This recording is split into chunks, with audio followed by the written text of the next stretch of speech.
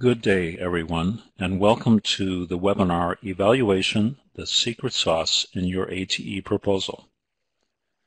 I'm your host for today's webinar, Mike Lasecki, and let me tell you a little bit about our format today. It's a little bit different. We're going to have the webinar presentation itself for the first hour of the webinar, and then in a unique format, we're going to open up the webinar to questions from you and invite three expert panelists, including our colleague Tom Higgins from the National Science Foundation, Osa Brand from the Mentor Connect group, and Lori Wingate from Evaluate, to answer your questions. Those questions can come from the webinar or from anywhere as you're getting ready to prepare your proposal and your evaluation section for the upcoming ATE submission. So let's tell you more about that format as we go forward. Let's get started in today's event and remind you that the webinar is being recorded, and you'll automatically get a link to that recording. This webinar is hosted by ATE Central. ATE Central is the resource hub for the ATE program. Thanks to them for hosting this webinar. You can see more about ATE Central and their services at atecentral.net. This webinar is brought to you by Evaluate. Evaluate is the evaluation hub for the National Science Foundation's Advanced Technological Education Program. That's the ATE program. Evaluate serves the ATE community and others by holding webinars like this one, by disseminating data about the ATE program, by curating a resource library, and hosting a blog about STEM education and other related topics. So lots of information there. You can find out more about the Evaluate Center and their resources at evaluate.org. You can see their URL at the bottom of the slide. Today, everyone says, can I get copies of these slides? Well, the answer is yes. In fact, you can get them right now. I'm not saying you should necessarily do it right now, but on the right-hand side of your screen, there is the web links, the materials you can browse to them at any point. They include an evaluation planning checklist and other resources. And in about 48 hours after the conclusion of today's event, we'll post the recording as well. So all of those things will be available there for you to access, to review again. Let's do some introductions. Again, I'm Mike Lasecki. I work at Luca Partners, and I'm very pleased to be part of the Evaluate team, which brings these webinars to you. I'm the moderator for today. You'll hear more from me. Also from Evaluate is Lissa Wilson-Betcho. Thanks, Lissa, for joining and being one of our key presenters today. Would you come on and say hello to everybody? Hello, this is Lissa. Thanks everyone for joining us today. Thanks, Lissa. Your audio level sounds good. Also joining us today is Emma Lieberg. Emma, thanks for joining. Come on, say hi to everybody. Hi, everyone. This is Emma. Glad to have you all on board with us. Good. Sounds good. Emma, thanks very much. Your audio level sounds good. As I mentioned, although they're not shown on this screen, our panelists joining us for the latter part of the webinar will be Lori Wingate from Evaluate, Thomas Higgins, Program Officer at the National Science Foundation, and Osa Brand from the Mentor Connect group. So thanks, everyone. We're almost done with our acknowledgments, but it's important to know that working behind the scenes to bring this webinar to you are Lori Wingate and Kelly Robertson from the Evaluate Center. Marilyn Barger is associated with the FLATE ATE Center and a member of the Community College Liaison Panel for Evaluate. Thank you, Marilyn, for helping with this. Cynthia Williams from Style Sheets acts to make sure that all of our words that you see on the screen are perfect.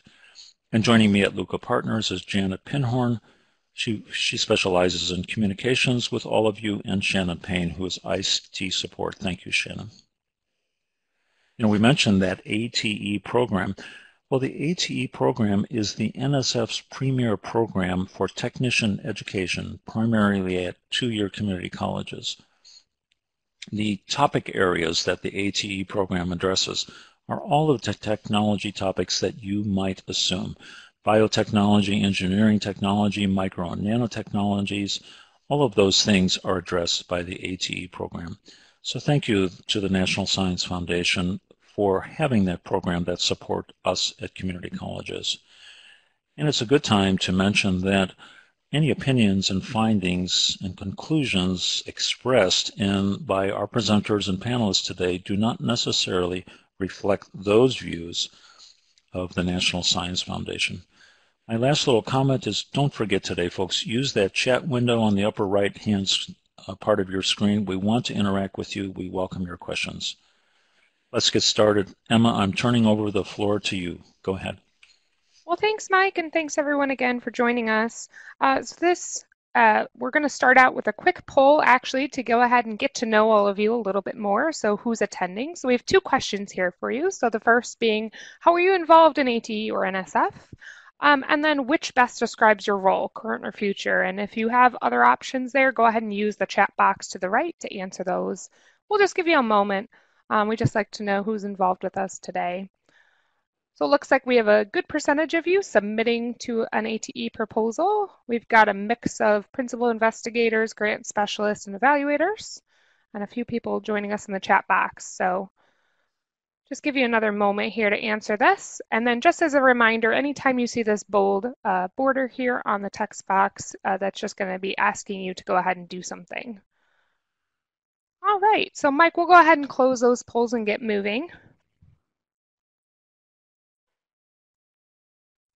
So the webinar is 3 sections. So first we're going to go over the essential elements of ATE proposal evaluation plans and how to put your evaluation plan together. We're going to have several brief questions breaks through the first part to make sure we address all of your questions. Then we'll review the other places in your proposal where evaluation needs to show up, like in your budget and data management plan and other spots. And after we work through the content, we will start our bonus question and answer panel with our guest experts. So as these are our resource size, we're going to be covering a lot of information in a short amount of time today in our webinar. So our ATE evaluation plan checklist will help you remember what we reviewed today and apply the concepts to your own proposal. This checklist includes key points on everything we were going to review today and includes links to lots of additional resources, which I will highlight throughout the webinar. If you'd like, you can download the checklist now by clicking on the link on the right-hand side of your screen to access our materials. Also, all resource materials that are mentioned during this webinar are available through our website. So before we dig into this checklist, I'm going to take a brief moment to talk about evaluation. So evaluation, as defined, is the systematic determination of a project's quality and effectiveness. Evaluation, though, will not only help document that the project did what it is supposed to do, but also the project's contribution to improving technician education and the workforce. So the most important thing when it comes to preparing a proposal for the ATE grant is that you have a sound plan and for how that will make contribution to the improvement of technician education. When you add in a strong evaluation plan, it will give your proposal a competitive edge, increasing the chances that your project will be funded. So evaluation is also very important to NSF. Celeste Carter, the NSF ATE project director, states, "If you don't evaluate and assess your activities and outcomes, you can't know if the project was successful. It also provides a project team with data to convince others of the success of the project, as well as contributing to the body of knowledge in that particular area of STEM." So note the first sentence here. If you don't use evaluation, you can't know if the project was successful.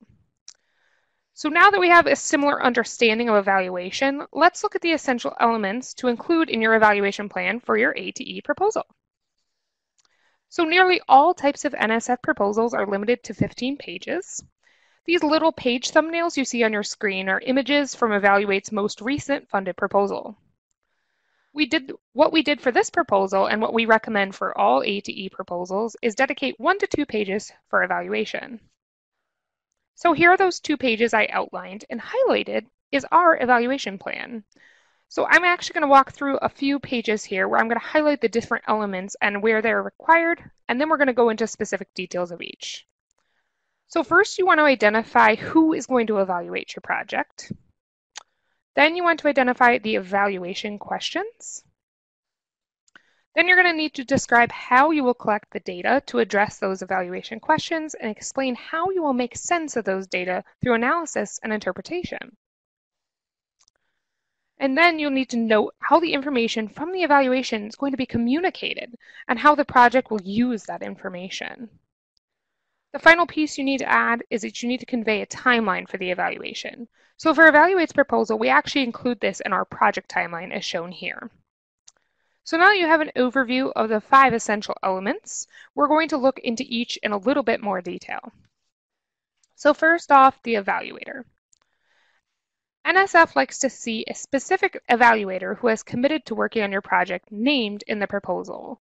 If you are unable to identify your evaluator in your proposal, state why you cannot select an evaluator and your plan for finding an evaluator when the grant is funded. Then briefly describe the evaluator's qualifications and how those qualifications match with the evaluation plan for your project. For example, if you have a highly quantitative evaluation plan, the evaluator needs to show that they have experience in quantitative evaluation. Then refer to the evaluator's biosketch and letters of collaboration, which should be uploaded with the proposal as supplementary documents. The biosketch should make the case the evaluator is well matched to the project and not just that the evaluator has experience. So first of all, evaluators are professionals whose job it is to navigate a project's quality and impact based on evidence. There isn't a specific degree or certification that allows a person to work as an evaluator, so it's incumbent on the client to pick an evaluator that has experience that matches the needs of the evaluation plan and the project team. So here are some examples to look at for when you're selecting an evaluator for your ATE project. So first off, we're looking for people experienced in evaluating STEM education projects. They also should have a strong research and evaluation skills. They should have strong communication skills and a service orientation. And finally, a good understanding of NSF and two-year college context. The ATE program solicitation states that the funds to support an evaluator independent of the project must be requested. So what counts as independent? So we have our project, and someone working on the project, like a PI or co-PI, project manager, or even a participating faculty member, would not be considered independent. So the project then sits in a department, and the same goes for someone outside of the project who works in the same department. There is not enough independence here. So the department then sits in the college, and according to the ATE program solicitation, the evaluator may be employed by the project's home institution as long as it is in a separate unit, like a different academic department or an institutional resource office. And then outside of the college is the rest of the world. So an evaluator out here has the highest level of independence. So unless a person has a project role, and then the evaluator would not be qualified. So that's now, So now that we know what counts as independence, how do we locate qualified independent evaluators? So as evaluators, we like to ask the data. So we asked ATE PIs how they identified their current ATE evaluators on the 2019 annual ATE survey. So here is what 236 current ATE PIs said. So 66% either asked a colleague for a recommendation or selected someone that they had worked with before. 15% used a grants office to select their external evaluator. 9% issued a request for quotes or proposals. Another 9% described other, so the answers varied here, but some examples would be someone else made the selection or met the evaluator at a conference or a meeting. And then less than 1% used an evaluator directory. But the big key takeaway here is that over 165 current ATE PIs used colleagues or grants offices to identify their external evaluator. So keep this in mind when you are looking for yours. So just a quick overview, there are 3 things you need to do in your proposal when it comes to identifying your evaluator. You need to identify them by name, describe their qualifications, and refer to their biosketch and commitment letter. So keep those things in mind because we are going to present you with 3 examples of evaluator descriptions, and I'm going to ask you which one is best using the chat box. So here they are. I'm going to give you a few moments to read these through, and then go ahead and use the chat box to your right to respond.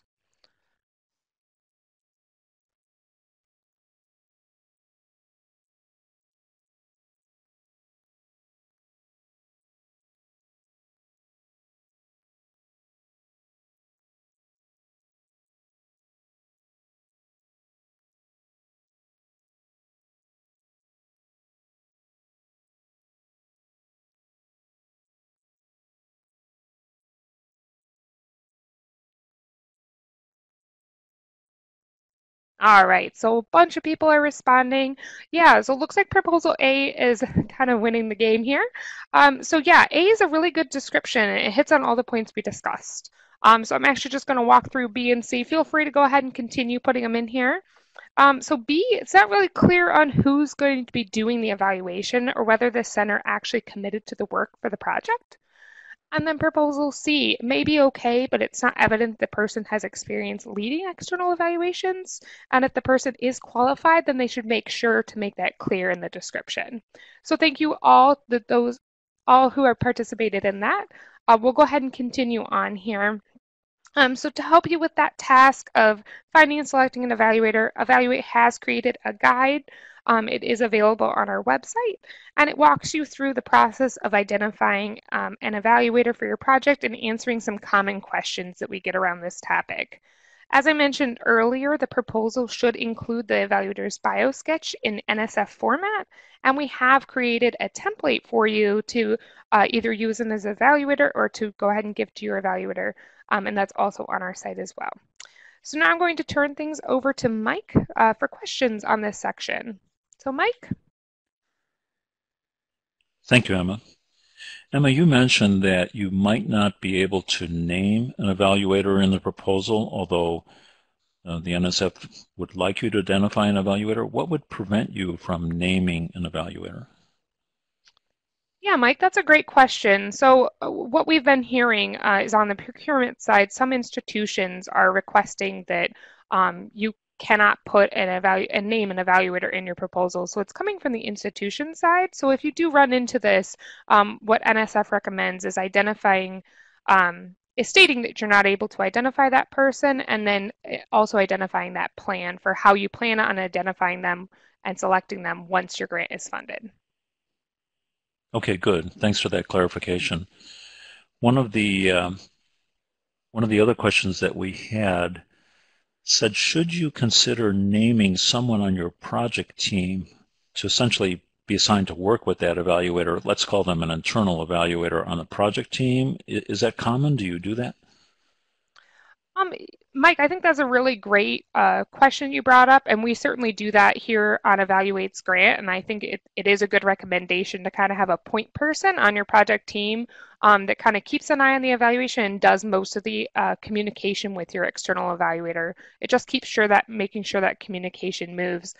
We do have a resource about evaluation communication on our website that we can certainly add to the materials list that kind of walks through some of those communication pieces and management. Excellent, Emma, thanks. I'll mention that in the chat window, several people have made comments about that procurement question. It does vary, as you mentioned, from college to college, so that's an important thing. Emma, there was a question, one other one before we move forward, and it was, you showed in your two-page evaluation section, you showed what looked like a logic model in there. It doesn't necessarily have to be there, but I think there's a section coming up on logic models, so we're going to probably hold off on that question until we get there, if that's all right. Yes, and I was just about to say we will be covering that in Lissa's next section, talking about logic models and where we can place those throughout your proposal. Okay. You know, Emma, just perfect timing. We're right on time. Let's go ahead and transition to Lissa for that next session. Lissa, I just clicked forward. There you are. Go ahead, Lissa. Wonderful. Well, thank you, Mike, and thank you, Emma. So on to the next section in an evaluation plan, which is evaluation questions. So these questions really serve as the foundation for your evaluation, so it's important to consider them carefully. So in this section, you want to make sure that you list the key questions that the evaluation will address. These are overarching questions about the project's quality, impact, or effectiveness that the evaluation will answer based on evidence. So we're talking like 3 or 7 questions, not something like 20 or 30.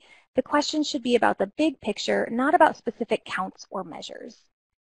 You want to be sure to include questions about both project implementation and outcomes.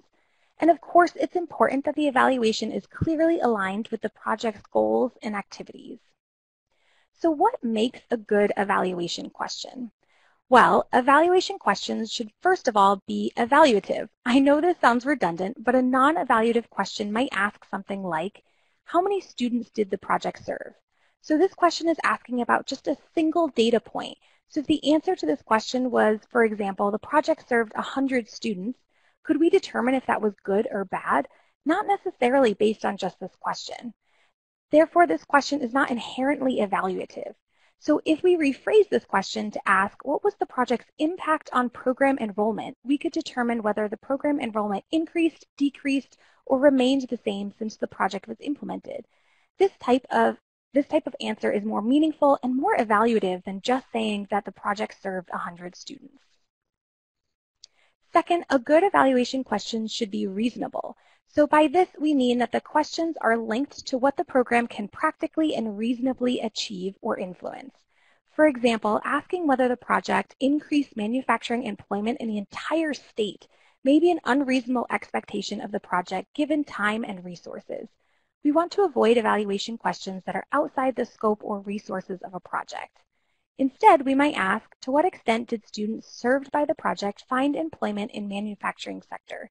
This question is more suitable to the expectations of the project.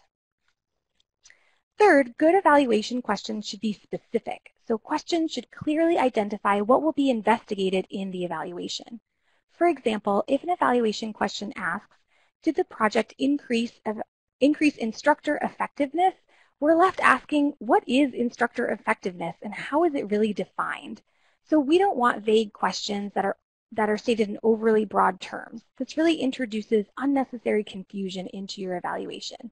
Instead, we could be more specific and ask, to what extent did participating instructors increase their knowledge about nanotechnology? So this question clearly states the expectations of the project outcomes. Fourth, good evaluation questions should be answerable. So by this we mean that the question should be able to be answered given access to the data and resource constraints. So if we ask, for example, to what extent does the project affect long-term persistence in STEM careers, this would require long-term tracking and follow-up with students over years, potentially decades. So this would not be feasible given, say, a 3-year ATE grant. Instead, we could focus on a more short-term outcome, such as to what extent does the project affect students' interest in pursuing a future career in STEM. So this is much more feasible to answer this evaluation question with the constraints of an average ATE grant. And finally, when considering your whole set of evaluation questions, you want to make sure that they are complete in thoroughly addressing the purpose of the evaluation and evaluation users' information needs. So all aspects of project activities and intended outcomes should be addressed in your evaluation questions. Mapping evaluation questions to a logic model can be a great way to help ensure completeness in your evaluation questions. So I know it came up earlier, but if you're not familiar with a logic model, they're a way of visually communicating a project's activities and outcomes. So logic models aren't required for the ATE program, but they're a great way to show the overall design of a project, and they can be really useful for evaluation planning. So here on the slide, you see a number of thumbnail images of various logic models from ATE and from other STEM education projects. So let's take a quick look at a general project logic model. So you can see here that I've grayed out some of the details in the boxes just so we can focus on how the overall structure of a logic model can help frame your evaluation questions. So you can see across the top, this logic model identifies the project activities, so what a project does, creates, or what it delivers, and then the short-term, mid-term, and long-term outcomes. So these are the changes that the project intends to bring about through its original activities. So if we ask evaluation questions about the activities in that first column, it really helps to determine whether the project is achieving their targets in terms of measures. This could be things such as student numbers, diversity, or even satisfaction. It's also really important to ask questions about the project's strengths and weaknesses to make sure that the evaluation is gathering information that can be used by the project to enhance its quality. The evaluation should also ask about short-term outcomes. So what changes do you expect to see after the activities are carried out? And then what are the expected consequences of those changes that we saw in the short-term outcomes? So asking about short-term and mid-term outcomes can really make a larger argument about the effectiveness of your project rather than simply asking questions about the activity counts or satisfaction. It can often be difficult to ask about the long-term outcomes of a project. So these might be intended consequences that are maybe 10 years down the road. That might be a much longer timeline than your actual evaluation. Therefore, you might not always ask evaluation questions about the long-term outcomes. But if we look at the questions that we have, laid out here, our pretend questions, you can see that the evaluation questions span most columns of our logic model. So asking questions about both implementation and outcomes. So in your evaluation, you want to make the strongest argument you can about the effectiveness of your project. So consider what types of information would convince you as a scientist whether the project has been successful or not. So I know we covered this pretty fast, but Evaluate has a number of resources on logic models and evaluation questions to help you really put this into practice. So if you want to create a logic model for your ATE project, check out our logic model template for ATE projects, which includes question prompts and examples. If you want to learn more about how to integrate logic models into your funding proposal, check out the recordings, slides, and handouts from a webinar from a couple years ago on that very topic. And finally, for more information about what makes good evaluation questions, see the evaluation question checklist. So this checklist provides more detail and definition on the criteria of good evaluation questions that we discussed earlier. All right, so the next element of an evaluation plan is about the data for the evaluation. So this is what information will be used, how it will be collected, analyzed, and interpreted. So these are all distinct things, but we've kind of lumped them together because we can't talk about one without referring to the others. So in this section of your evaluation plan, you need to make sure to describe what information will be used to answer the evaluation question. So these are your indicators. You want to describe how the information will be obtained and from what sources. These are the data collection methods. How the quantitative and qualitative data will be summarized. So that's the analysis, and how the findings will be used to answer the evaluation questions. So that's the interpretation part. So that was a lot, so let's pull all of these terms together. So indicators are specific things that you will measure so that you can answer the evaluation questions. Examples might be the number of educators served, students' interest in STEM, or rates of program completion.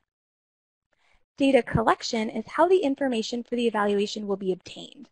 So data collection methods could include surveys, interviews, focus groups, or it could be using existing student or program data. Analysis is the process of transforming that raw data into usable information.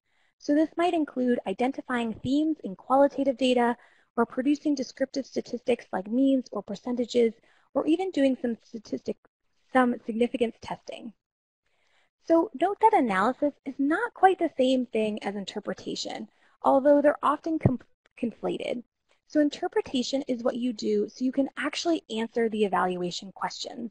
So you can see here in the picture, this little guy with the measuring tape has measured the height of water in this glass in inches, but now he needs to interpret this finding to determine if the glass is half full or if it's half empty.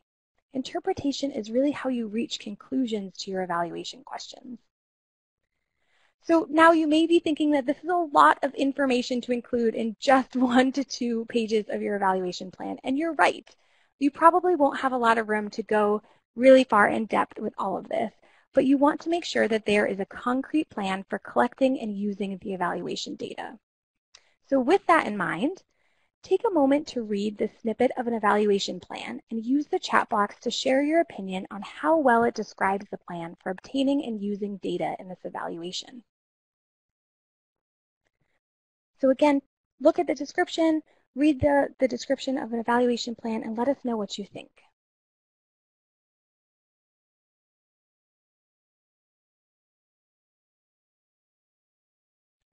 Yeah, so I see Kathy wrote that it's kind of vague. Janice says, yuck. Blake says, too generic. Megan says, terrible lack of detail. No matrix. That's funny, but that's what we're going to be talking about. Pretty weak. Ooh, buzzwords. Yeah, Susan, I completely agree. Deborah says it's really boilerplate language. And Jennifer points out that it really needs more specifics, right? So, like, in this, there's a lot of good words. There's a lot of fluff words. Someone said buzzwords. I like that, too. But it doesn't actually provide any specifics. It's really generic. It's a vague description of an evaluation. So it's good you guys are all picking up on this. This is not what you want to include in your proposal. You want to be more specific about things. So one way of doing that, an efficient way to present the data elements of an evaluation plan is to put them into a table like this. I like to say that tables and matrices are an evaluator's best friend. So don't worry about reading the contents of this table right now, but instead focus on the overall format and organization of the structure. So here you can see on the top, we have our evaluation questions, and then we have the indicators to answer the evaluation questions, the data sources and methods for each indicator, how we're going to analyze those data once we have them, and then how we're going to interpret each indicator. So as you might imagine, using this format really forces you to think carefully about the data you're collecting, how you're going to collect it, and then once you have it, how you're going to use it.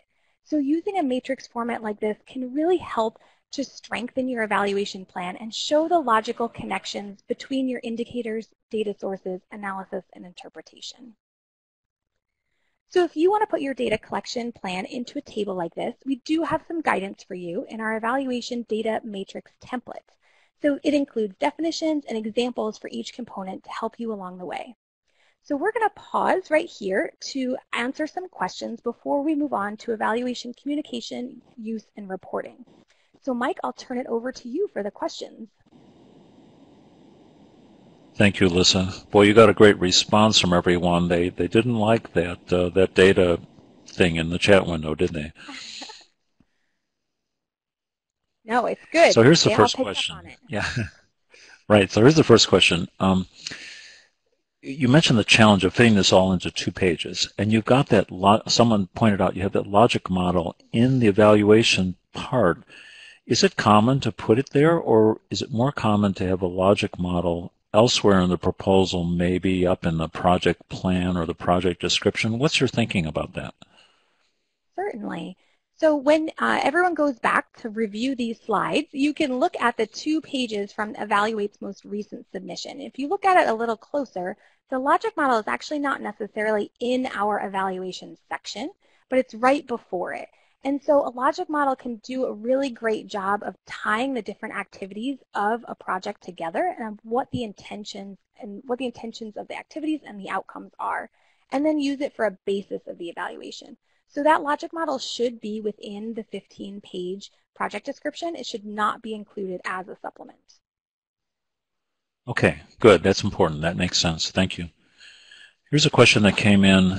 At community colleges and, of course, any educational institution today, there are restrictions on student data, student information, student identifiers. Is that described here in the evaluation section, how you will protect student data? I mean, that's a big question today. Where does that come in?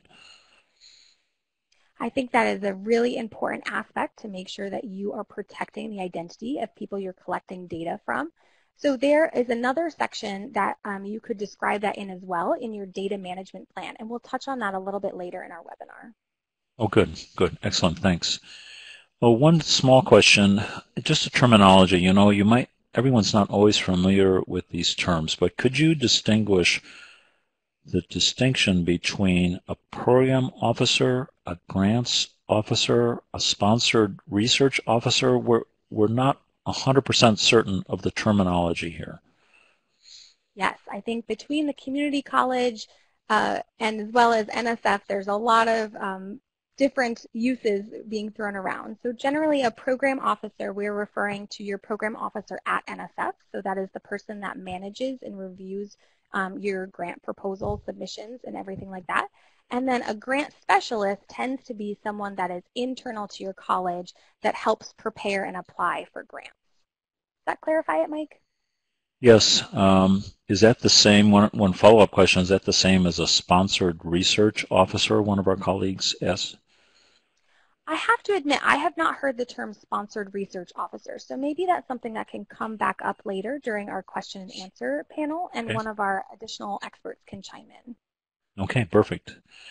Here's the final question for this section. Our timing is really good for today, but this one's a little complicated question, Melissa. So the evaluation questions, are they tied to the goals, to the objectives, to the outcomes? How is that, what's the tie? I'm not sure I'm describing the question very well, but if you're writing the evaluation questions, do you look at the goals? Do you look at the outcomes? Where do you focus your attention? That's a great question. I think the short answer is that you look at all of those things, but I think it's really important to determine what will be most useful to the stakeholders involved. So asking the project staff, what are they really hoping to show with their evaluation data? And if it's something that they're really interested in using evaluation data for internal purposes in order to improve their activities, to offer things better, maybe even looking at audience reach and audience scope could be something. Sure. Or maybe they really want to focus on the outcomes. They really want to show the effectiveness of their project. So we recommend doing a bit of both because generally people want both. But I think you want to make sure that you're not just tied to the specific goals, right? So you don't want your evaluation questions to just confirm, yes, they did the activities, they served the people that they said that they would in their proposal. You want to make sure that you also look at outcomes. So what happened because of those activities? But you also don't want to get stuck in just what was written up in the proposal because maybe there are unintended consequences or unintended benefits as well that the Sure. evaluation could also enlighten. Well, that's a perfect answer, Alyssa. Thank you very much. So much fun putting you on the spot and seeing how you do with these questions. You do really well. Let's go ahead. We're good for timing. I just click forward at the slide. Emma, why don't you come back and talk to us about communication and use? Great, thanks, Mike. So in the next section of your evaluation plan, you need to touch on communication and use of information from the evaluation. So we're going to briefly cover that in this next section. So here you should identify what reports will be prepared and who will receive them. At the minimum, you should have one annual evaluation report in advance of your annual report due date to NSF to ensure you can use your evaluation findings. It's a good idea to mention how frequently the evaluator will communicate with the project team to show that there is a real feedback loop. For the evaluate team, we meet with our evaluator once per month. And then you also want to note how evaluation results will be shared with the external audience who could benefit from the information. So these checkpoints are embedded in NSF's review criteria, as you can see here. Is the evaluation likely to provide useful information to the project and others? And will the project evaluation inform others through communication of results? So make sure to demonstrate these in your proposal. So that was a real quick section, so we're just going to do a quick recap for you. So formal reporting should occur at least annually. And the project team should engage with the evaluator regularly, and evaluate recommends monthly. And projects need to show commitment to using the evaluation results for improvement. So we're going to do a quick chat. So I just ran over those really quick, but I'd like you to read through these descriptions of evaluation, communication, and use from 3 different proposals and decide which one you think is best. And then we're going to use the chat feature again to go over our answers. So I'll just give you a moment to read through these, and then let's go ahead and use the chat box.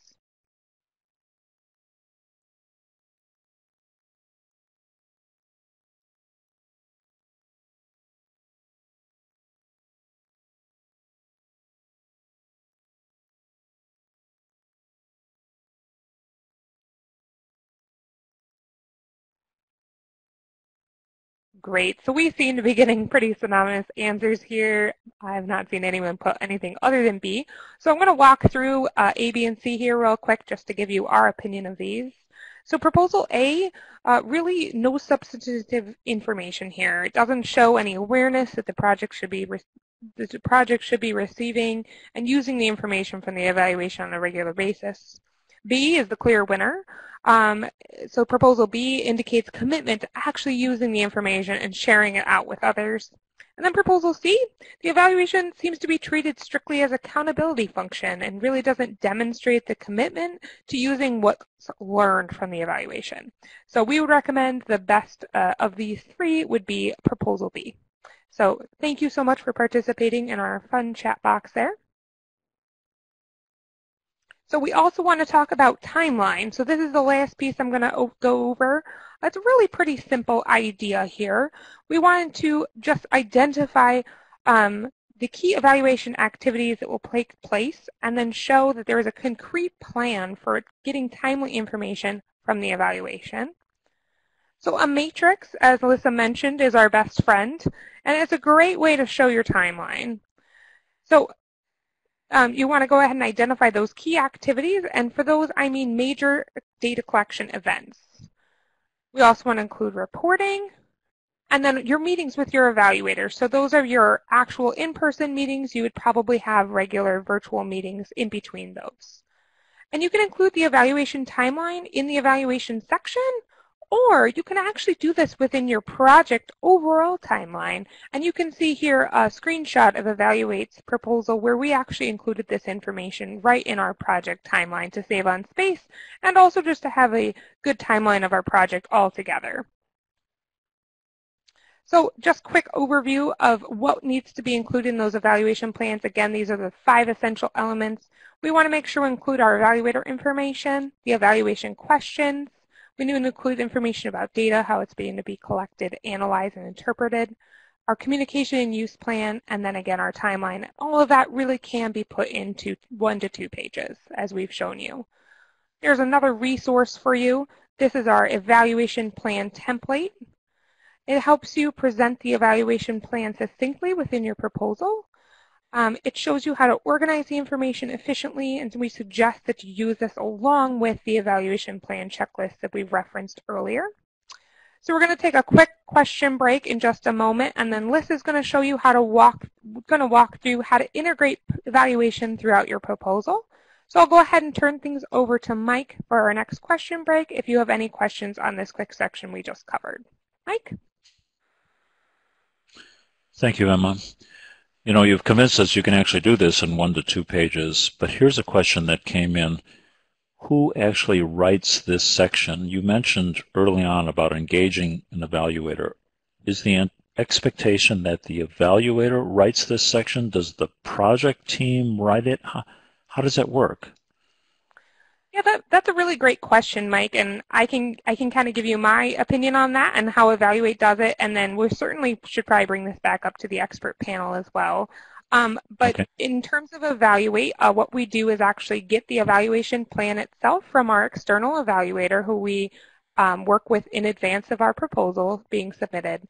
But then as the PI and co-PI, we actually take that and kind of work with the evaluator to work on that. So we really recommend that this is a combined effort because you want to really make sure, as Lisa talked about, the evaluation questions, those need to really be about your project. And the PI is the one who has that context, and the evaluator has the evaluation experience. So combining together to kind of co-write this section to make sure it's the best fit for your project would be what I would say. I don't know if Lisa has anything to add, or we want to hold that until the expert panel that's coming up.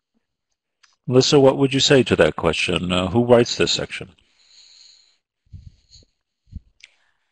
I think Emma had a great answer. We've certainly seen PIs or grant specialists as well who have written evaluation plans themselves, but I will tell you that every external evaluator that I have ever talked to or worked with has said that they would really like to be part of the process, even if you have to have the evaluator go out to bid after the grant is received. Okay, that makes sense. You know, I think what we're going to do, there's another question about the use of supplemental space in the proposal. We'll come back to that when we invite Tom Higgins to come on to give us a NSF perspective. Well, let's hold on that question if we could. Let's move forward. I'm going to click forward here on the system and ask you, Lisa, to come back about thinking, beyond this 2 pages. How do you integrate this back into your proposal? Go ahead. Great, yes. So up to now, we have really addressed what should go into the section of your proposal titled Evaluation Plan. But there are other areas of the proposal where evaluation needs to show up. So let's take a look at those. All right. So there are 4 other places beyond the evaluation plan section where information related to evaluation should show up. So first is a section called Results from Prior NSF Support, which is relevant only if you've had prior NSF funding. Then there's the budget and budget justification, your data management plan, and then references. So let's go through each of these in a little bit more detail. So if the PI or co-PI on the proposal has received prior funding from NSF related to the current proposal within the past 5 years, the ATE project description must begin with a section titled Results for Prior NSF Support. So if that applies to you, this is where you would describe your previous project's outcomes. So reviewers are going to be looking for evidence of the quality and effectiveness of your prior work that's related to the current proposal. So this section has to include the headings of intellectual merit and broader impacts. So if you're applying for NSF funding, you should know that intellectual merit and broader impacts are the NSF review criteria, and that intellectual merit is about the advancement of knowledge and broader impacts is about the benefits to society. So we do have a 1-page checklist to help you prepare your results for prior support section. It includes NSF's requirements as well as our suggestions for this part of your project description. So again, you can access all of this and the other resources we discussed throughout the webinar from the link to the right side of your screen. Even if you don't have results to report in the proposal that you're submitting for this fall, we do encourage you to review this checklist because it will help you set up your evaluation to produce the kinds of things that will be compelling in this section when you go back for more funding later. So on to the budget and budget justification. So you may recall this quote from earlier about the requirement for an independent evaluator. So the rest of the quote is that the requested funds must match the scope of proposed evaluative activities. So you might be asking yourself, well, what exactly does that mean? How much does an evaluation really cost? Well, there's no real prescribed cost for an evaluation. The cost heavily relies on the evaluation scope and the types of data collection methods and activities that will be included throughout the evaluation. We can say that ATE evaluations tend to be between 4 and 10% of a project's total budget. So for smaller projects with smaller evaluations, that percentage might lean towards the lower side. So when it comes to the budget justification, there are a few aspects you want to make sure to include. So according to NSF's Proposal and Award Policies and Procedure Guide, commonly referred to as the PAPPG, there are 3 main items you'll want to address. So first, the hourly rate of pay, the hourly rate of pay for your evaluator.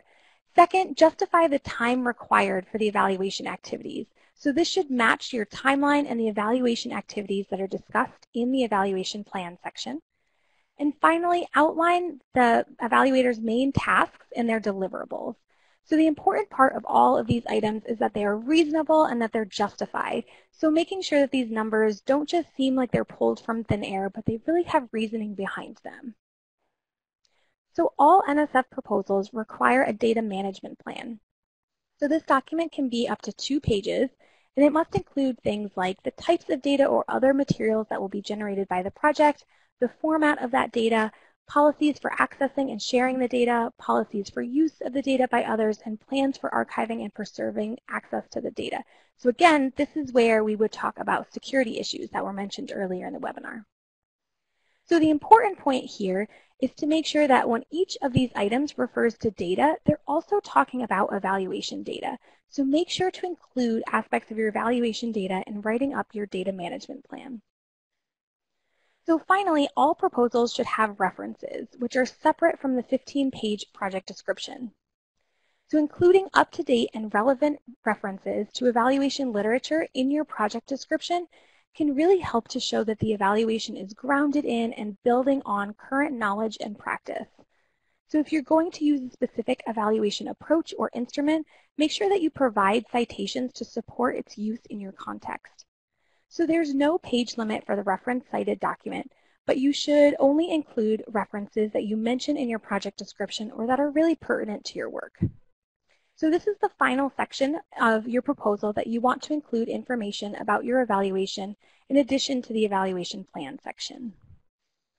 So before we move on to the question and answer panel that Emma and Mike mentioned at the beginning of our webinar, we do want to introduce some new opportunities from Evaluate. So we are really excited to announce a special opportunity for only those of you who are attending this webinar. So Evaluate is beginning to pilot test one-on-one coaching, and we want to give you an opportunity to get some feedback on your evaluation plans. So if you're currently writing an ATE proposal and you're interested in receiving feedback about your evaluation plan from an Evaluate team member, follow the link that we'll throw up in the chat box in a second to apply for some one-on-one coaching. So this short form, when you click the link, will ask you to describe what you're working on and what type of assistance you're looking for. And then one of our Evaluate team members will contact you about next steps. So remember, this opportunity is only available to those on this webinar. And if you're interested, please make sure you submit your request by September 6th, because we want to make sure that we get back to you with plenty of time before the October 3rd ATE submission deadline. So I'm going to pass it to Emma for our next opportunity. Thanks, Lisa. Yeah, we're so excited to officially launch. Today is our actual official launch with you on the webinar. Our Evaluate Slack community is officially launching today, and we invite everyone who cares about evaluation to join. As Lisa mentioned, you can find more details on our website on how to get more information about our community, and also how to join our new Evaluate community is on the webinar page itself, which you can access through the web links material link there. So again, this is our online community that's launching, so if you have questions about evaluation or just want to get to know some new or current AT evaluators and people interested in evaluation, you can join us. So please do so. Great, thanks Emma. So this ends the formal content of our webinar, and we are really excited to offer an additional question and answer panel to ensure that all of your questions regarding proposals and evaluation plans are answered. But if, however, you have to run, we do understand, but please take a couple of minutes to fill out our post-webinar survey. There we go, it just popped up in the chat window. Thank you so much, Anna, for being wonderful on the links throughout the webinar. We all really appreciate it. So these surveys really do help us improve future webinar offerings, so please take a minute to fill it out. All right, so we will bring the survey link back up at the end of the Q&A session as well. So on to our Q&A panel. So Emma and I wanted to give you a broader perspective on evaluation plans and ATE proposals than just ourselves, although we'll make sure to stick around for the rest of the time if you have any specific questions aimed at us. But I'm very excited for the guests that we have joining us today. Together, they have a lot of experience and insight into ATE proposals. So I want to give each of them a chance to say hello and do a quick introduction for themselves. But in the meantime, while they're introducing themselves, feel free to start writing any questions you have about creating an evaluation plan or ATE proposals in the chat window. So we'll start with Mike Lazecki, who you've heard throughout this webinar. He will serve as moderator for this section. Mike, you want to just say a quick hi again? Yes, hi everyone. Thanks, Alyssa. You know, I have the opportunity to work both as an evaluator and a PI on some ATE proposals, so I have that sort of dual perspective. Thank you. Certainly, we appreciate having you on board. Tom Higgins, can you give us a quick introduction? Hello everyone. Can you hear me? Yes, we can hear you. Okay, great. Hi, my name's Tom Higgins. I'm a rotating program officer here in the Division of Undergraduate Education, which means I'm on loan from my home institution, and my home institution is a community college, City Colleges of Chicago. I'm starting my 4th year here at the NSF, and I've been working on ATE as well as all of our other programs since I got here in 2015. Wonderful. Thank you, Tom. Osa, can you give us a quick introduction? I can, thank you. I started as a college teacher, and I spent about 20 years developing and managing projects for professional associations. I retired from that world last year, and now I'm working as a private consultant with a primary commitment to an NSF-funded project called Mentor Connect, which mentors community college faculty who are developing proposals, and many of them for the first time. While I've been listening to the webinar, it's had me reflecting on how project evaluation has evolved during the years that I have been personally involved in project management. My projects went from having no evaluation component at all in the beginning to evaluations that just consisted of using checklists to make sure we were on schedule, and then to the kinds of supportive evaluations that we've been discussing here. So I feel really fortunate to know firsthand what an impact evaluation can have on project outcomes, and to be able to help prospective new PIs appreciate the supportive role that a well-qualified external evaluator can have on their projects. Thank you, Otha. It's a great perspective to have. And finally, we have Lori Wingate. You want to jump on and say hi? Sure. Hi, this is Lori. Welcome, everybody. I am Director of Evaluate, and I've been in this role since, I believe, about 2010, and was just thrilled with the wonderful job that Emma and Lissa did on this webinar. So yeah, throw your questions at us. Wonderful. I will pass it over to Mike now. I know we've saved some questions for earlier in the chat. If you feel like you put a question in the chat but it hasn't come up again, please make sure you put it back in there and include all of your other questions. All right, take it away, Mike. Thank you, Alyssa. Tom, I'm going to turn to you first, and it's sort of a general question, but can you give us a perspective from the National Science Foundation's point of view on the value that they find in evaluation? Why is it such an important part of the projects today? Just give us your overview there. Yeah, that's a really great question.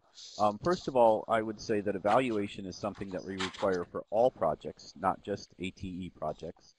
And the big answer to your question is that we're charged with using the taxpayers' money, and evaluation is one of the ways that we make sure that the taxpayers' money is used wisely. And if we don't have evaluation and assessment of our projects going on, we don't know whether they're successful, we don't know whether or not they're good investments, and we don't know whether or not the people that we're investing in are doing what they said they were going to do. So this is really, we require this because it's part of our oversight function with respect to stewardship of the money of the people who live in our country. So that's a good perspective. But that means NSF has this as a required part of the proposal, right? It's not an optional part. It is not optional, and I will say that we expect evaluation plans to be in every proposal that comes in.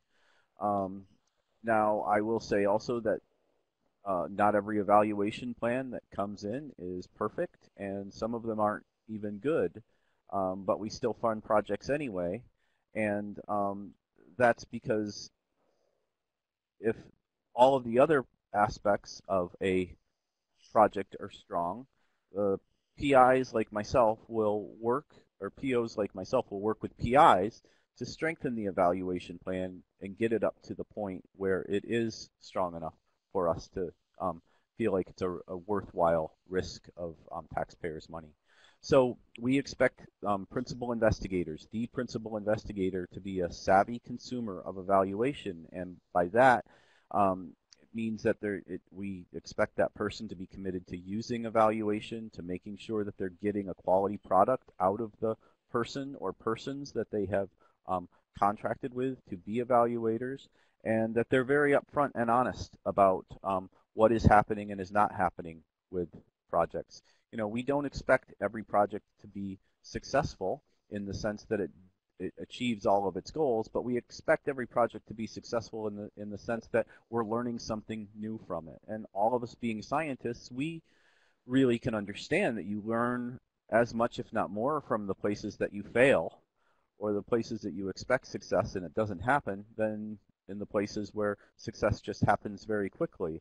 And so evaluation is a way of really incorporating the important aspects of the scientific method into a project to make sure that we're hitting the intellectual merits and the broader impacts at a very high level. Intellectual merit, what can we learn?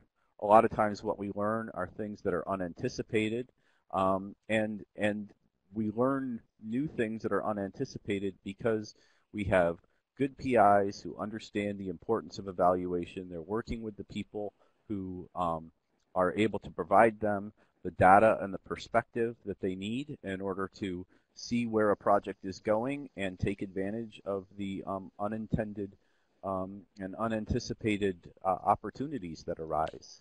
So, you know, this really just, I think, is really the importance of evaluation is partially there also because it really fits with their two merit review criteria we need.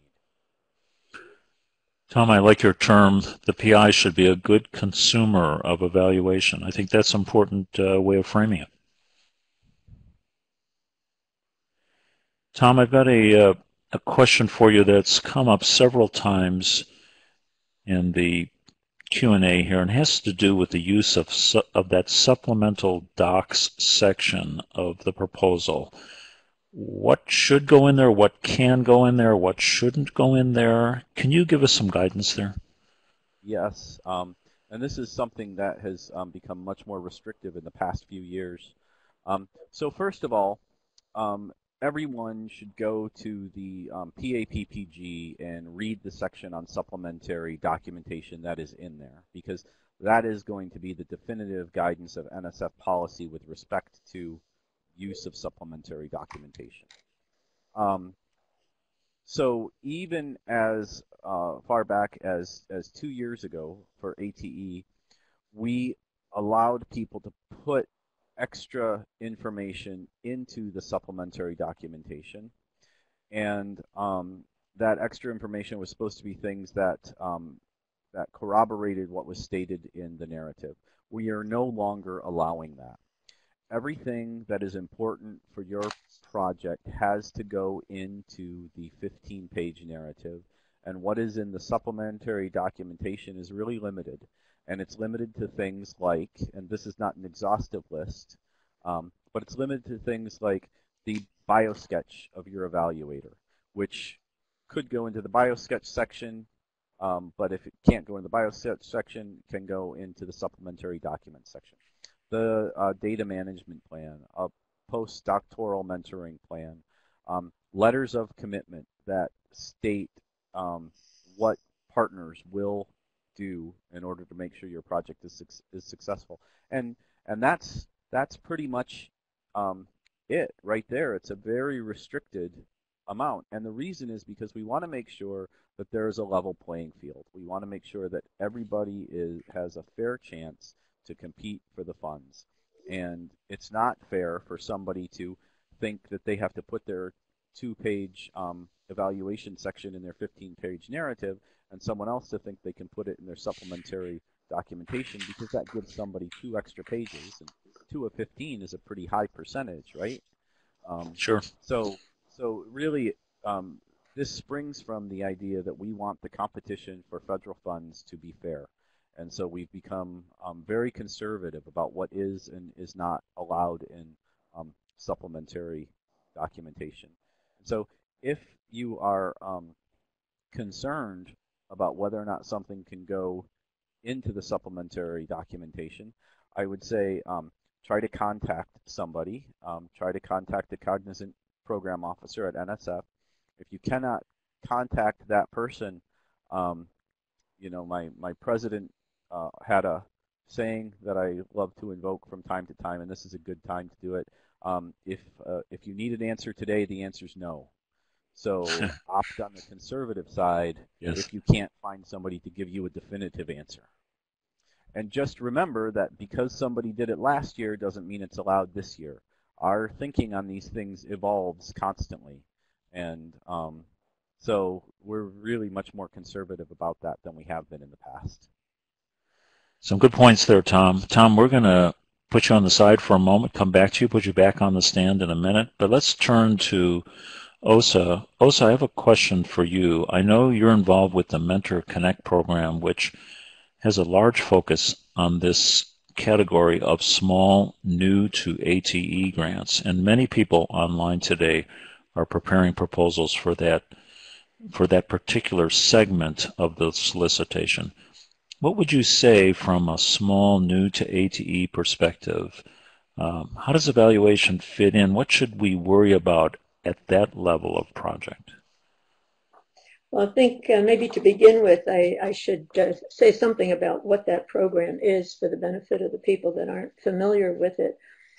It's designed to support technician education projects at community colleges that haven't received NSF funding in the past 7 years. And this is the program that's the main focus of the Mentor Connect project that I'm involved in. So small new to AT projects are generally directed by faculty who don't have any prior experience managing NSF-funded projects, and often they don't have any prior experience managing funded projects at all.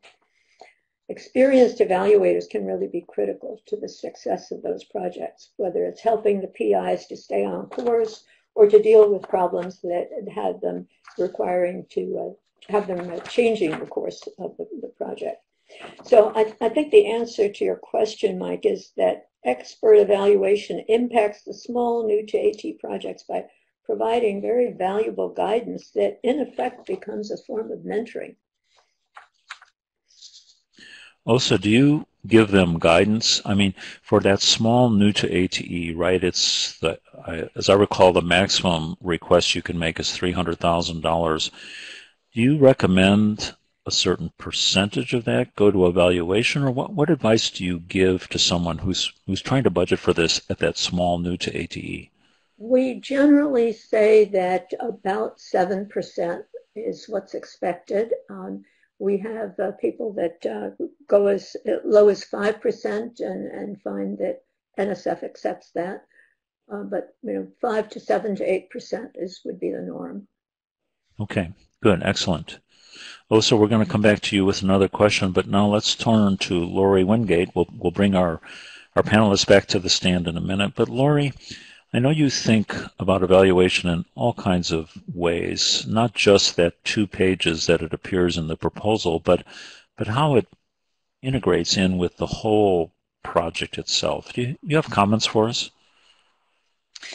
Well, I think thinking about it specifically during proposal development, I think thinking about your project design and your plan for implementation concurrently with your evaluation plan can really help you tighten up your project plan. Like there have been times when I started, thinking about how we were going to evaluate something, going, wow, like we're saying we're going to do this activity and it's going to lead to this outcome. I don't think we have a tight enough connection there, and I certainly don't want to put a plan for evaluating that if we don't have a good plan in place. So that sort of iterative process of thinking about evaluation and thinking about how it relates to your plan, I think can really strengthen a design. It can help you identify some weaknesses in your plan. We can be very optimistic when we're planning a project and how it's all going to be so great if we do this.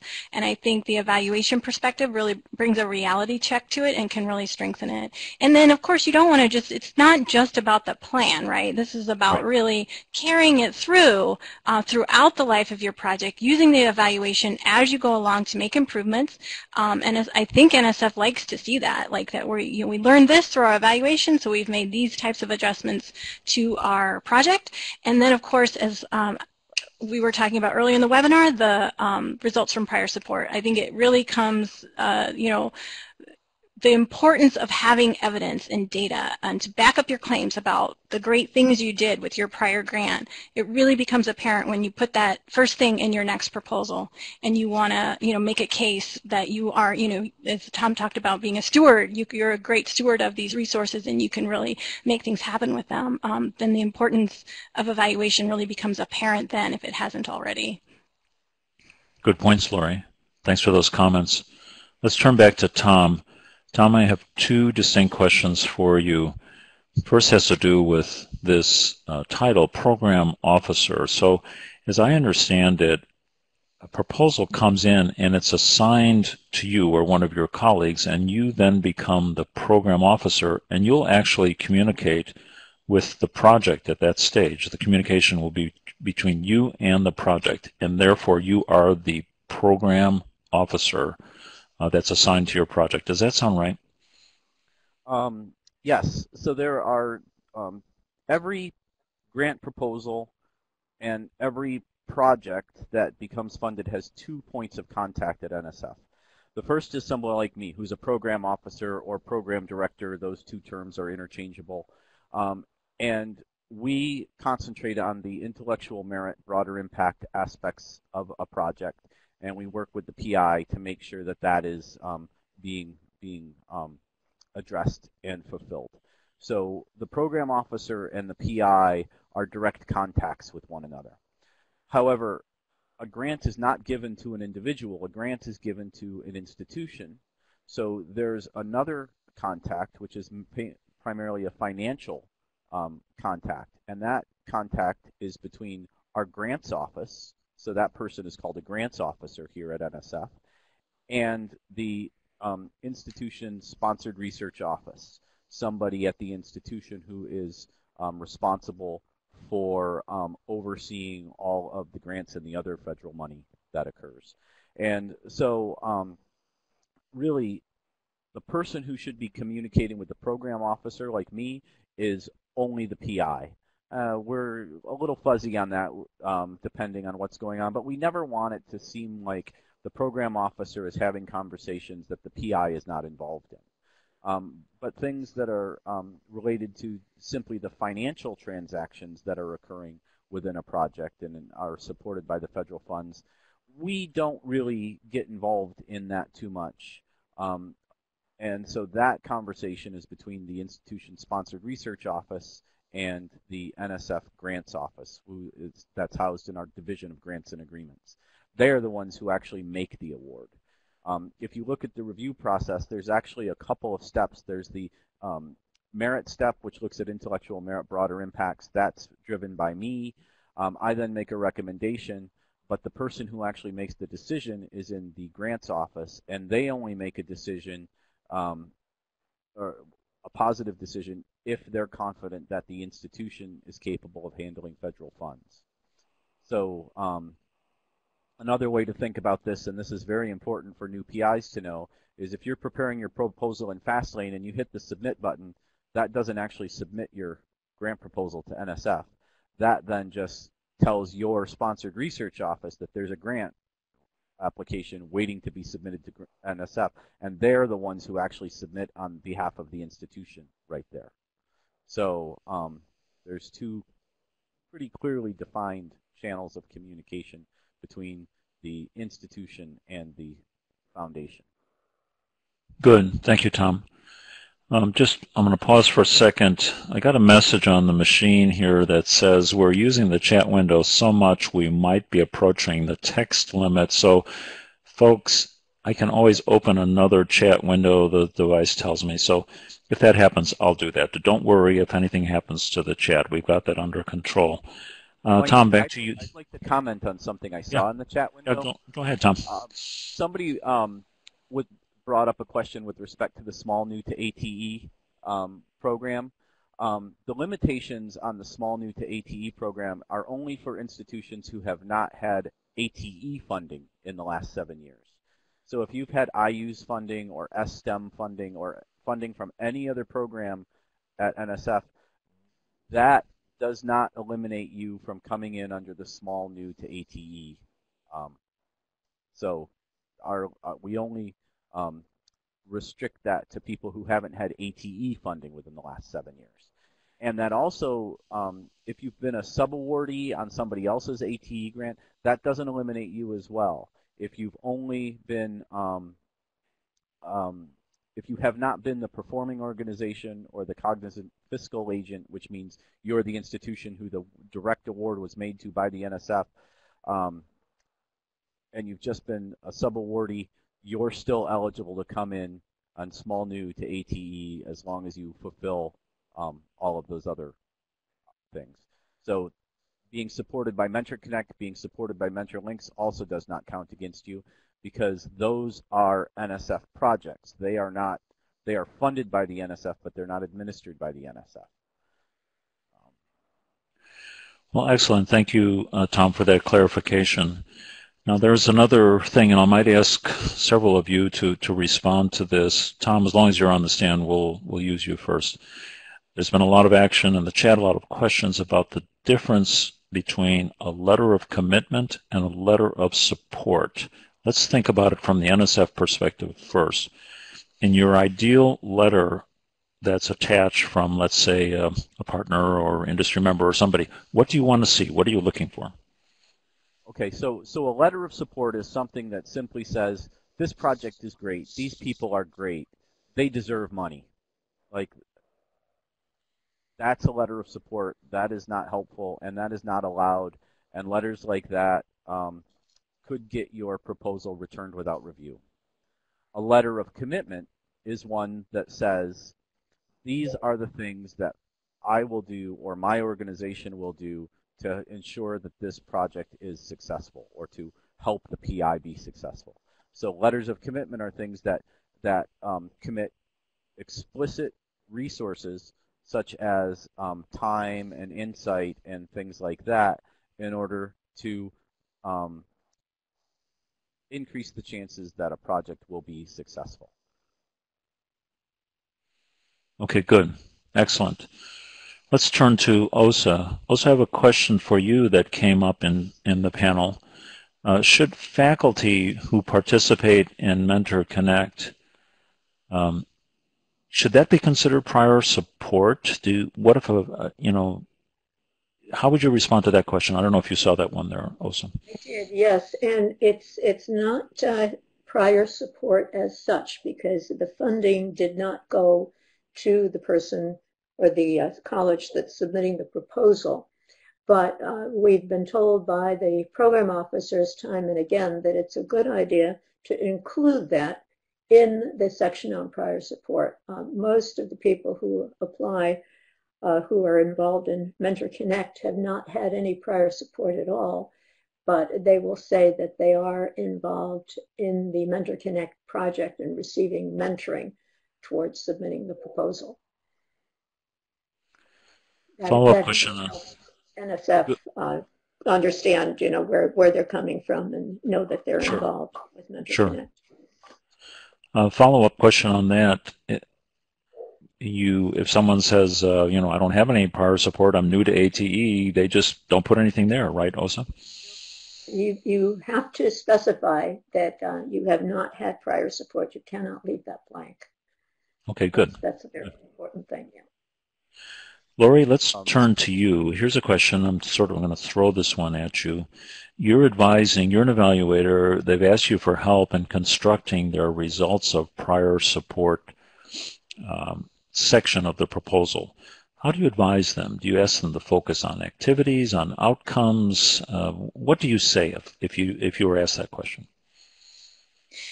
Well, I think it's good. You want to provide an overview of what the prior project was. I have heard Celeste Carter, one of the leads of the ATE program, on numerous occasions to say what she sees, much to her chagrin sometimes, is someone just copies and pastes from their prior proposal about what they had planned to do.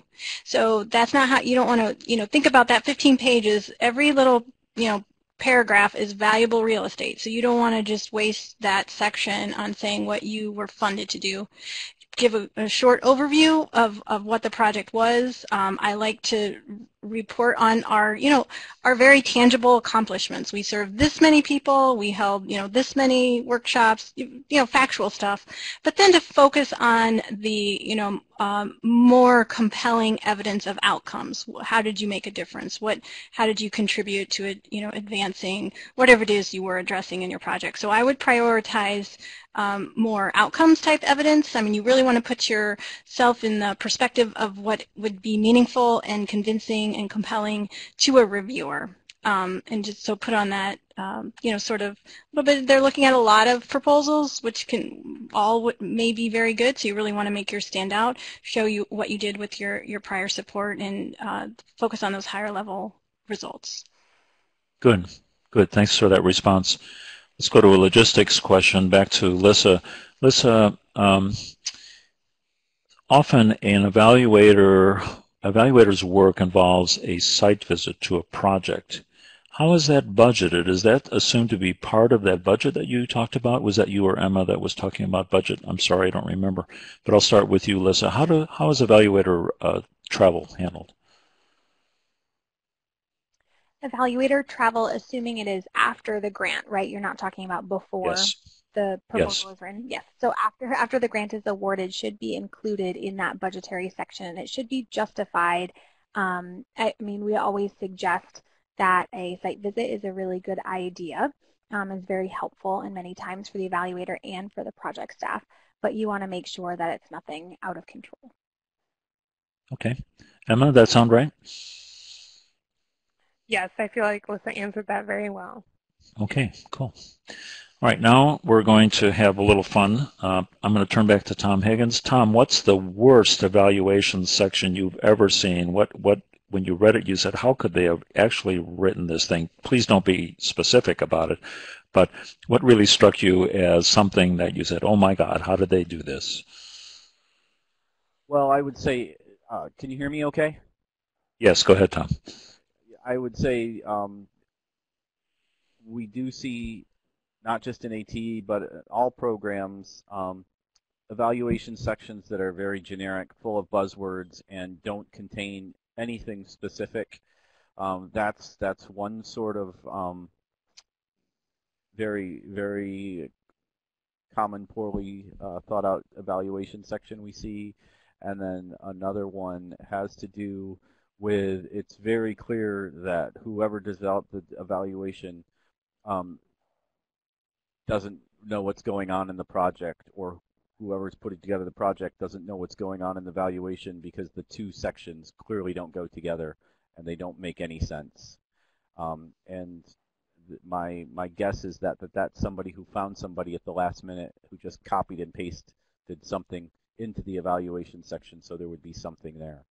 So those are the two sort of common mistakes that we see with respect to evaluation. And those two states are very apparent when you see them, aren't they? Yes, absolutely, absolutely.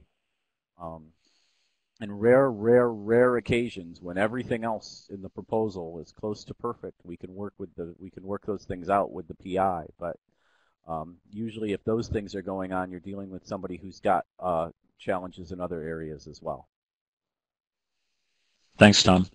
Osa, to you, I'm writing a new to ATE proposal. I'm actually not even sure about evaluation. I don't understand it very much. I mean, where do I look for help? How do you help a new to ATE project, or what would you advise a new to ATE project do to sort of get started? Should they contact an evaluator? Should they watch these webinars? What do you think? What's their best starting point?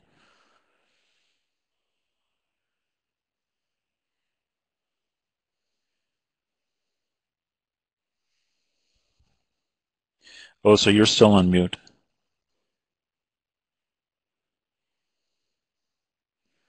Hold on, folks. We'll just unmute Osa here in just a moment. Osa, we're going to hold that question for you and work with your microphone in a minute. Let's turn now to Lori. Oh, there you are. Osa, are you back? Okay, I'm sorry. Somehow that function was just absolutely stuck. Well, yes, I'm glad okay. you're back. Yes, thank you. Yeah. Was that I would send people directly to the Evaluate website, because I think that the resources that are listed there and the checklists are just an absolutely perfect start to getting a sense for what evaluation needs to be all about. Good. I think that's a great comment. Lori, back to you. What have you seen that maybe have struck you as bad, or a story that you couldn't believe when it came to evaluation sections of proposal? Anything you would like to tell us for fun? Again, not being specific with anything. Sure. So we actually are conducting a study right now. So we have over 100 randomly selected proposals since about 2004. I haven't personally looked at all those. Our external evaluator is analyzing those. But we did, in developing our plan for this, did look at quite a few. And I wouldn't say I have a horror story, but I think a common mistake is that all the elements that we have, like that we outline in our evaluation plan checklist, most of the elements are there in a plan, but it's really not clear how they fit together. For example, they'll say our methods, we're going to conduct surveys and focus groups and look at student data. And there's no relationship of what those data, there's no explanation of what those data are going to address in terms of the evaluation questions. It's implicit and it's assumed.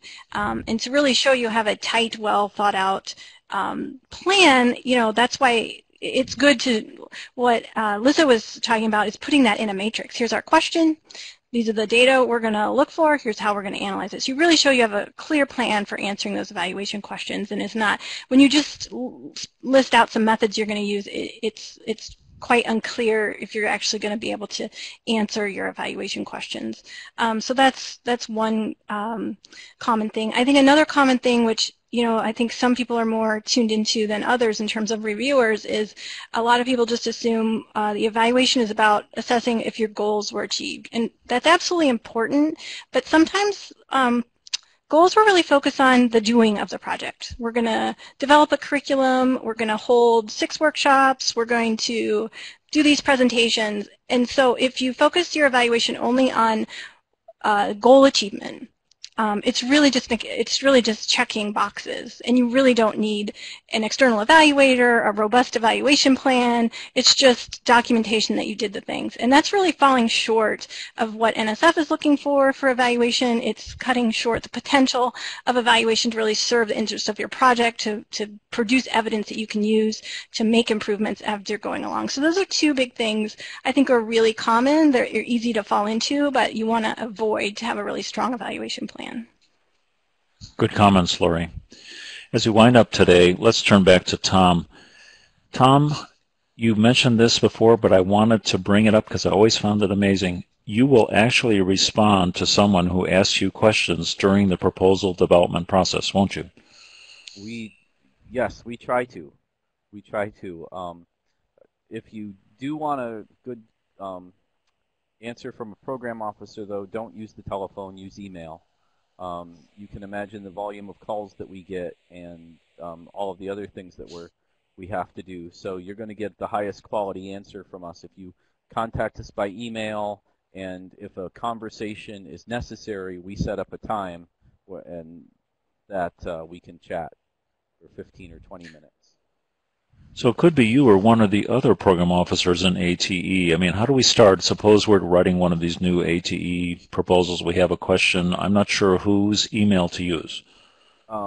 Yeah, for the small new to ATE, it's right now I'm the lead on that. So you should use my contact information. You can find it up near the top of the ATE project homepage. I'm a co-lead of ATE along with Heather Watson, which basically means Celeste is the general and we're her 2 lieutenants.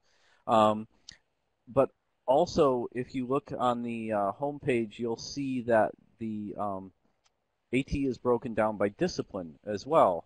And so even if you're working on a small new to ATE, it may be a good idea to reach out to the program officer who is in your discipline and talk to him or her, especially if you're trying to figure out what else might be going on that is relevant to the area that you're working in. Now, one thing program officers don't like is we don't like to be contacted piecemeal.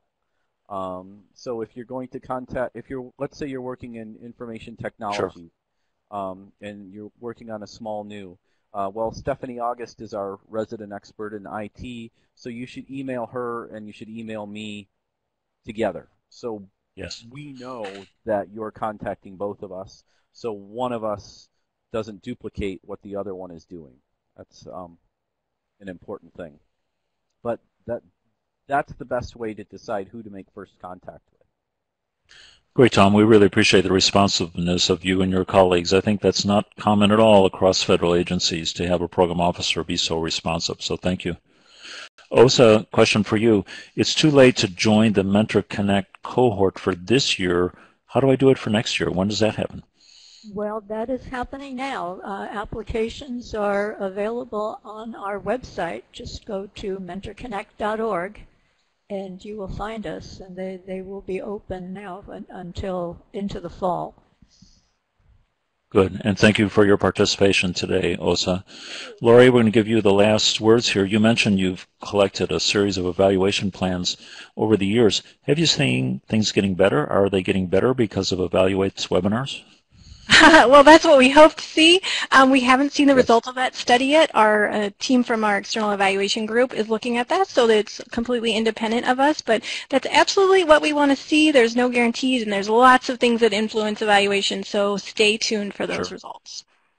Thank you, Lori. Tom, Osa, Lori, thank you very much for joining the panel today. Listen, Emma, just an excellent presentation. We really appreciate all the work that you did in making this happen today, so thank you. Let me remind you that today's materials are available from the middle right of the screen or from evaluate.org/webinars/August 19. You can see them there. Everything is there, so don't hesitate to do that. The recording will be up in a couple of days. And finally, as we conclude the end of this webinar, you can imagine how important it is to have you complete our survey. So I'm launching that survey now. This survey is going to come up on your screen. Some older Macs might not show the survey. If the survey, which is now up on our test machines, does not appear for you, you can use the survey link in the chat window.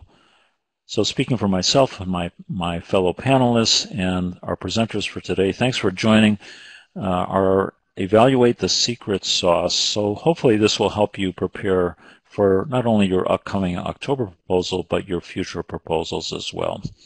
Thank you, everyone. This officially ends our webinar. Please complete our survey that's up on the screen, and we'll see you at the next Evaluate webinar. Goodbye.